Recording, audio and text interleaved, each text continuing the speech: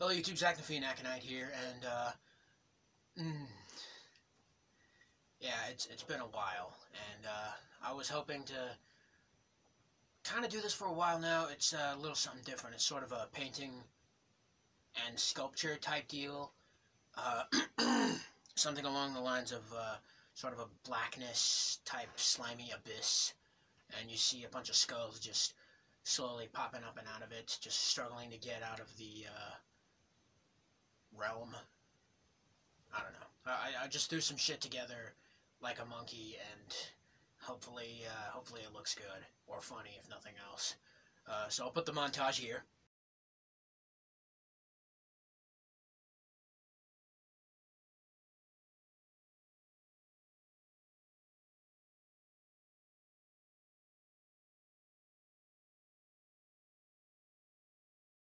And here's what it looks like now.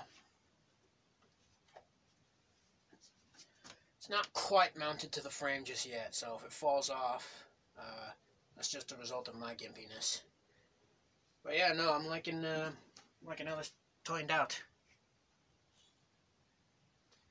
It's basically a blue background, all the Sam Raimi looking cringe, all the blackness.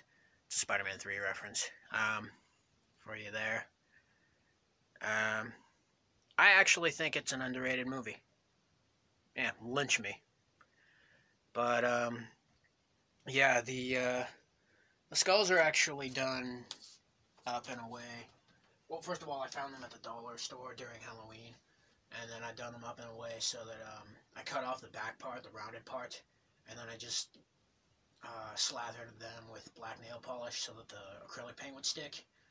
And then I actually acquired actual black hot glue sticks just so that I could use it and stick it on there and just slather it on all randomly, haphazardly, all the black slime everywhere. It's a similar technique to how I make the frames, actually, but I'm really liking how this turned out. I only wish I had enough wall space for it, because, yeah, it's, I don't want to say it's my finest work yet. I mean, I'm actually going to be painting Wednesday Addams later on, but with a surprising little twist. I'm looking forward to it just as deeply as you should, especially since the more recent rumors of an Addams Family movie happening are not really even a movie as much as it's just a possible TV show, courtesy of Tim Burton.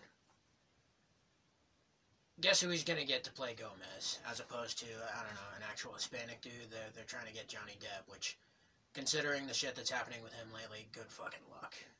I mean, they're already trying to make a woke version of the Pirates movies without him. It's all gender bent. I think Margot Robbie's going to be playing Jack now.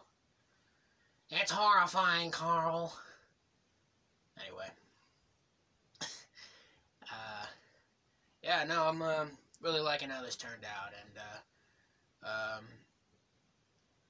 I could definitely see myself doing this again sometime with maybe a red background and a gold frame, maybe, but I don't know. I don't have enough silver framed stuff. I think the last thing I framed silver was Voltaire's portrait, but